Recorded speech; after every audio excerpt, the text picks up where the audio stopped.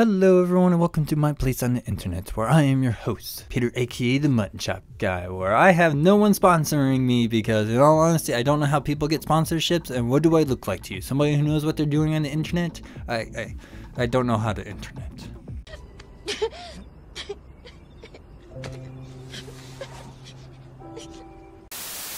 Today I bring you a very interesting manga because if you look at the art style just from the cover that I'm showing you right now, you can see that it comes from a much older era of manga, known as the late 80s, early 90s. Unfortunately, I can't really pinpoint where this one actually comes from because, as unfortunate as it is, this information to the West is not as available as it is in Japan. And I also don't know how to read Japanese, so me trying to use Japanese sites is not good. And if anyone's out there trying to tell me that I should use Google Translate to help me go through these Japanese sites, that Google Translate is terrible when it comes to Japanese, okay? It's just, oh boy. So today we're going to be talking about this manga, known as Urisen by Pontaro. And unfortunately, like I said, I can't find much information about this manga, so if you guys have any information about this particular manga, I would love for you guys to let me know what it is, because I would like to provide that information, but I can't because I live here in the States, and unfortunately when it comes to Gei Komi, that information is extremely limited to the West, especially here in the States, for some reason, and it makes me deeply, deeply depressed. Because I would like to, provide that information, because surprisingly enough, a good amount of people want to know. Our story begins, at least with what we have available to us, with seeing somebody thrown to the ground by another rough-looking character. You really get to see the late 80s, early 90s art style aesthetic right off the bat as well. Then we see one of our main characters, Shibuzawa, with his date and a colleague talk about the person on the ground as the person from earlier. What do you mean from earlier? It's because the opening appears to be missing, and this is what we have available to us, or at least to me. But don't worry, things will come into view eventually. Well, we're waiting. So Shibuzawa tells his friend to take the ladies out for sushi, and decides to help the guy, just for his date to complain about promising a good time. Gee, I wonder what good time they're talking about. And he even mentions that she told her mom that she was going to be working late. Wait, how old are you if you're still living with your mom? Whoa, whoa, whoa, whoa, whoa, whoa, whoa, whoa, whoa, whoa, whoa, whoa. Anyways, so Shibuzawa intrudes on the fight, and after explaining how he knows the dude on the ground, the wannabe looking biker punk dude, I wish I kinda worded that better, but I'm not going to, tries to land a punch on him. Shibuzawa catches the punch in his hand and returns favor with a big bitch slap to the face. Come on with it. Two more guys try to strike and boom pow, both guys are down. Shibuzawa then tells all the rest of the gang that are hiding around the corner to come get their friends. Shibuzawa then checks on the guy, who is our second main character, Shuhei. Tries to find out where he lives, cops start to arrive, so he resorts to taking him back to his apartment. And Shibuzawa, of course, chooses the stairs to take him to his floor, which I find hilarious how this scene is drawn like, look at him go! He then gets into his apartment without being seen by his neighbors, keeping his reputation intact, because that's important for some reason. As he enters into his apartment, Shuhei begins to wake up, and then starts to freak out because he doesn't want Shibuzawa hurting him, resulting in a fall that conks Shuhei out again. Way to go there, buddy, you had one job. They're checking for injuries just to see that it's a bump on the head, and getting in a dig on Shuhei's intelligence while telling him that he needs to avoid thugs like those back on the streets. Feeling awkward for scaring Shuhei, Shibuzawa has him go take a bath, and he pulls an innuendo on Shibuzawa, which I'm like, what? Really? Are we really doing this right now? Like, come on. So he takes a shower, comes out, and Shibuzawa tells him to take off his shirt, which he goes even further and takes off his pants as well. And I have to say, Shibuzawa's face is just priceless. He's just like...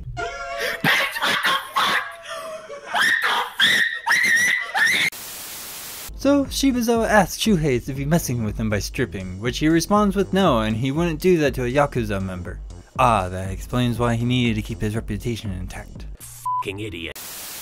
Showing that he has a bruise on his butt and that he can't reach it. What do you mean you can't reach that? It's right there. You're pointing right at it. What you can't tell me that you can't reach that by pointing at the. Oh, come on. What is wrong with you? So Shuhei treats him, goes and takes a shower of his own, and finds Shuhei on his balcony, staring off into the distance while remarking on Yasu-san being an idiot. Remember that name as it comes back up later. This is where we're finally introducing the characters to each other and discuss about the Yakuza boss that Shibuzawa works for, and how he's been happy since Shuhei showed up with him. This explains why Shibuzawa got involved in the first place, as it would keep his boss happy to protect him. Shuhei starts venting to Shibuzawa, stating that he was heartbroken before he was found getting beat up. Shibuzawa then interrupts him, tells him that he doesn't care for who he falls in love with, and walks inside. Wow, look how annoyed these two are getting with each other. I wonder where this is going.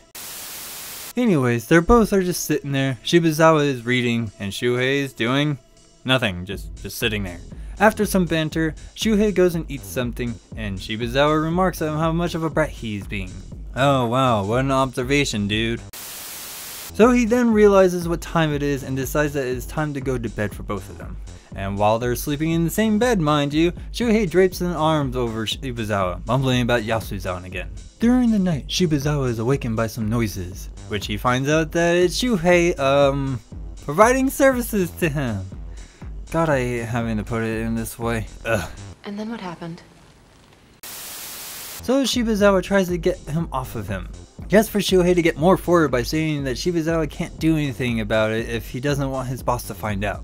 Which Shibuzawa then gives in. And then we get this whole macho display flexing sequence and he gets tired from that. Which I'm just like, what? So Shuhei decides to tie up Shibuzawa and proceeds to do various crazy things that escalate very quickly. Like, what the hell is going on? Why is this all happening? Oh. It's just a dream. What a way to have a scene like that from the beginning, am I right? I did like seeing Shibuzawa flex though. It was just like,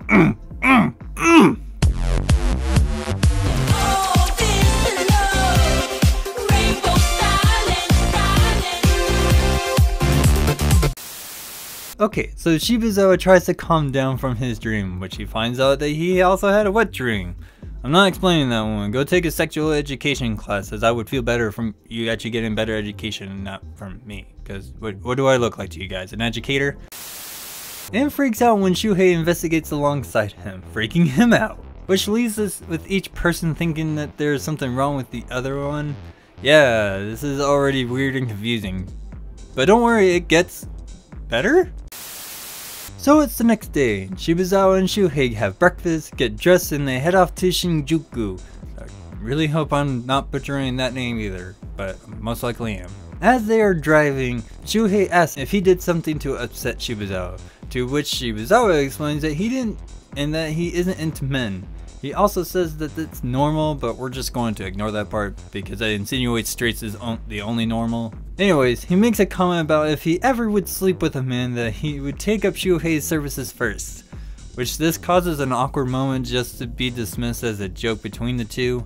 And I mean, just look how much he's sweating from over that statement. Come on man, just say it, you know you wanna. No. No.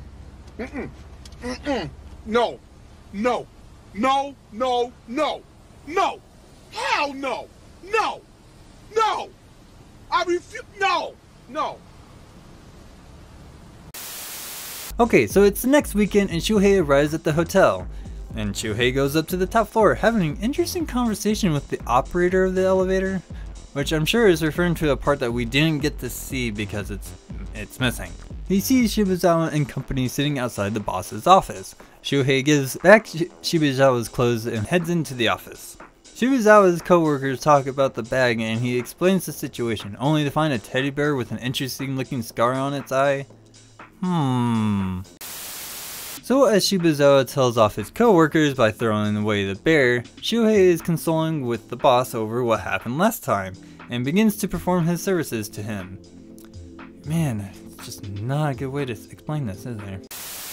This is all to explain Shuhei's type in men and how he gets attached to his customers he likes as his type, while also showing how the relationship between the boss and Shuhei develops, which is kind of sweet in all things considered. However, that's for you to decide. Shibuzawa gets irritated about having to wait even longer than he anticipated and gets into this whole spat with his co-workers and then decides to go and get more cigarettes. While he does, you see how people respond to his presence, which is funny when you see the adults cower and the kid offers candy. It's like big scary gangster or big giant teddy bear? Oh, I get the bear now!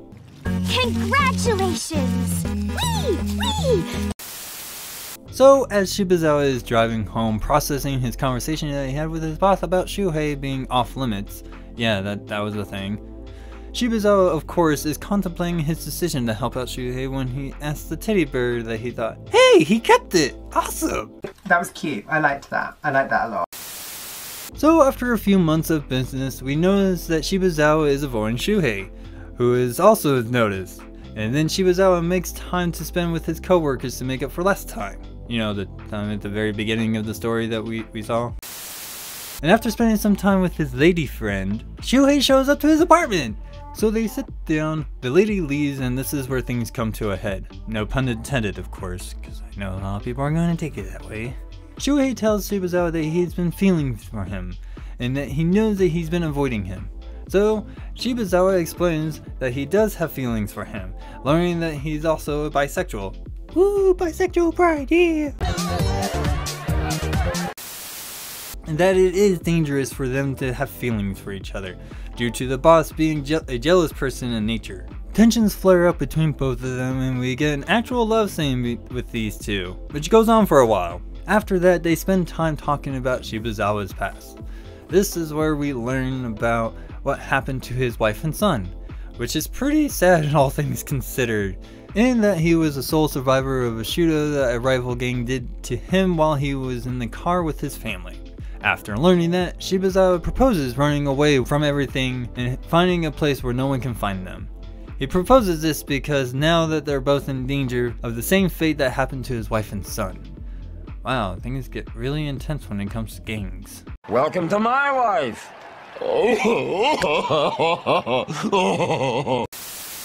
Shuhei agrees and heads back to his house to pack. While packing, someone shows up and it turns out to be Yasu-san from earlier in the manga, who we only knew his name and never actually saw him before because, you know, it's missing. Yasu-san explains that the guy he left with didn't work out for him, and now he has to return to Finland. Wait, Finland? Why were you needed to go there? What the? Huh? What the hell's going on here? Huh? So Shuhei acts out in anger because how things were left off between them, and wants Yasu-san to leave. Of course, Yasu-san apologizes for everything that he did and tells Shuhei that he hopes he finds happiness. Then we see Shibuzawa with another guy, explaining that he never saw Shuhei again, and that it worked out for everyone? Yeah, this gets weird, but we'll get to that. He explains that he was able to get out of the Yakuza business without any problems, and when he asks if he still thinks of Shuhei, he denies it while looking over at the same teddy bear that he was given. And that's how it ends? That can't be it. Where's the rest of it? Okay, so yeah, there's a lot of things to unpack here. So, I also read the comment section when it came to this particular manga, and a lot of people were kind of confused of how the ending went. Okay, so if it wasn't that clear to you that Yasu-san did showing back up, explaining that he wanted to get back with Shuhei, and Shuhei actually disappearing at the end of the story is that he actually went to Finland with Yasu-san. Now, if you're wondering why is this a good thing in terms of the story, well, I'm pretty sure Shuhei actually kind of contemplated the thought process that if he still decided to go with Shibuzawa, that they would still be on the run and being hunted down by the Yakuza. At least that was what was kind of implicated to me. So running off with Yasu-san not only saves Shibuzawa from the same danger and himself from the same danger, but he was actually able to be with the love that he had in the beginning. Yeah, see, this is why it's so confusing, because there's no actual opening that's the proper intro to the story to explain a lot of the stuff. So, if you know this story, you know where to find the very opening chapters of this particular manga series, that would be great, because I would kind of like to have that information filled in for me. But regardless of that, I do find that this manga very interesting, and I do kind of like the ending because in a way it showed Shuhei showing a level of maturity and understanding the implications and the delicate situation that he was finding himself in affiliating with the Yakuza. But not only that, that Shibuzawa is actually able to get out of that terrible business, or at least he called it a terrible business, which, come on, gang activity is not necessarily a good thing, even though, you know, we have things in history from like Escobar. You know, technically if you actually look at the history of Escobar and the Colombian cocaine thing during the 80s, yeah, the American DEA kind of sees him as a horrible monster, as the people of the village that he was residing nearby see him as a Robin Hood type hero. You know, so take that as you will. But I do think that Shuhei was actually able to show some level of maturity by running off with Yasuzan, because it allowed not only for his life to be in safety, because they're not going to find him in Finland, at least I don't think, but it allowed Shibuzawa to actually live on without having to, be on the constant run. And in the end, Shibuzawa did find somebody else to be with, so, there's that. Yeah, it's kind of strange. But I will certainly say I do like this manga in particular, just because, one, the art style kind of just gives me this level of nostalgia. I mean, like, as weird as it sounds, it does give me that old Dragon Ball Z, drawing style that's from the 90s. And, I am a 90s baby, so kind of seeing that stuff gives me the nostalgia tingles.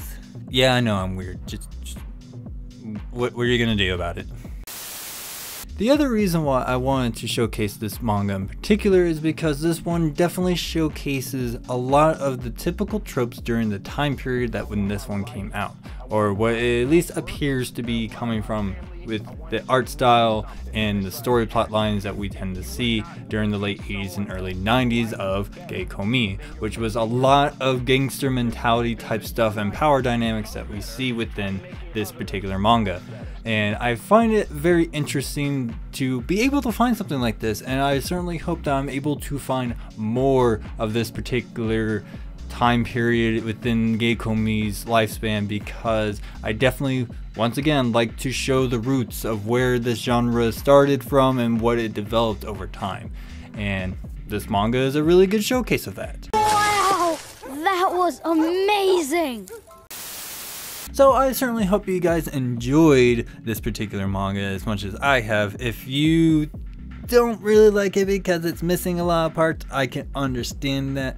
However, I certainly hope with me trying to bring more visibility to this particular manga that we can actually get the parts that are missing from it so we can actually have the full story. Because, this one definitely showed me how important it is to have that intro. But yeah, I think that's pretty much everything I need to cover. I certainly hope you guys enjoy what I had to do in this episode. I want to just say thank you to everybody who has subscribed to my channel so far. You guys are absolutely amazing. I don't know what I should do. I was thinking that if I made it to 500 or 1,000 subscribers, that I would do like some special live stream.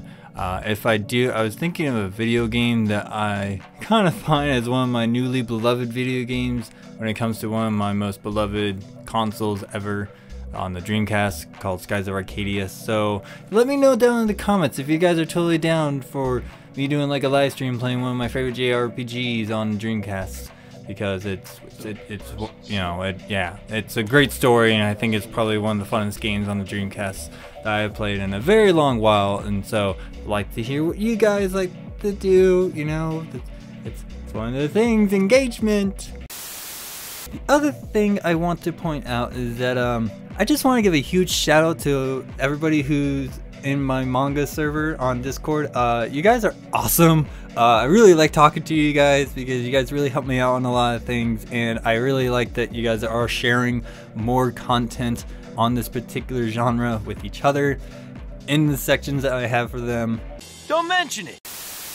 One last thing before I close off this episode is I noticed that a lot of you guys have been recommending me some stuff. especially when it comes to Steam or other platforms. And I come to the realization that this stuff also costs some money. And while yes, I did start a new job very recently, that's to help with the bills, because bills got really crazy this past year here in the States, and I don't think I need to go into much more explanation on that. I'm pretty sure you guys can figure out what's going on.